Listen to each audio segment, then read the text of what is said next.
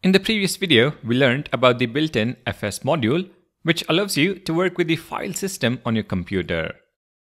Although it is perfectly okay to use the FS module, there is a more recent promise-based version of the same module.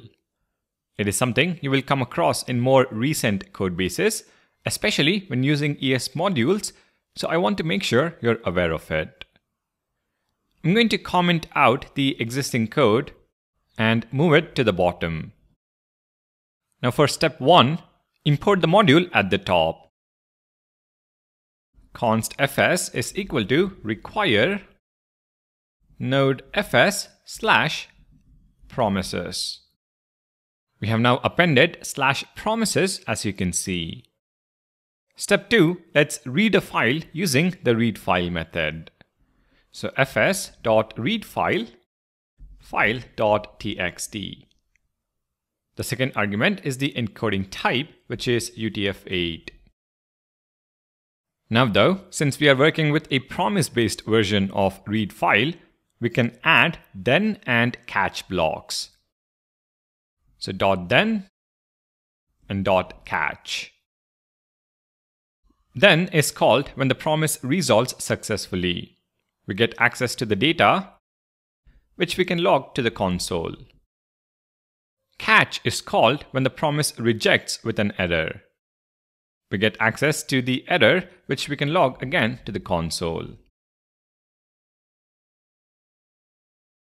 Now, if the concept of promises, then and catch blocks are new to you, please watch my advanced JavaScript crash course, which will help you understand the syntax.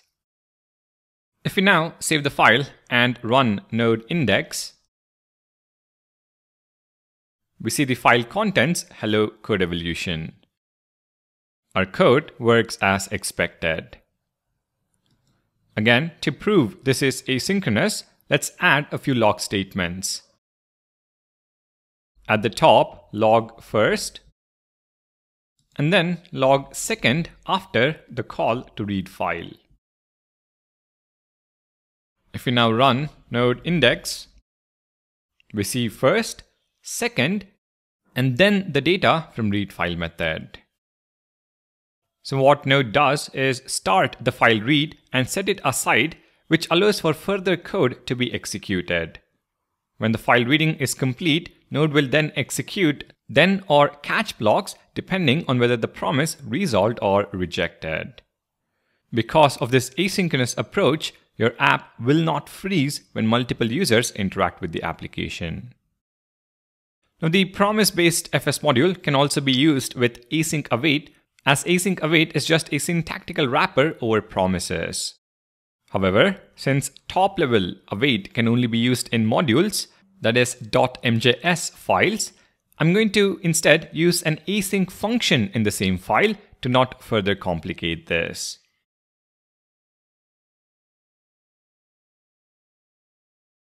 Async function read file. Within the function, we have try catch blocks. Within the try block, we await fs.readFile, passing in file.txt and UTF-8. In the next line, we can log the data. If there was an error, let's catch it in the catch block and log it to the console. Finally, call the readFile async function. If we now run node index, we see the same output as before, hello codevolution. But this code is relatively easier to read. The callback-based versions of the Node.fs module APIs are preferable over the use of the promise APIs when maximal performance is required, both in terms of execution time and memory allocation.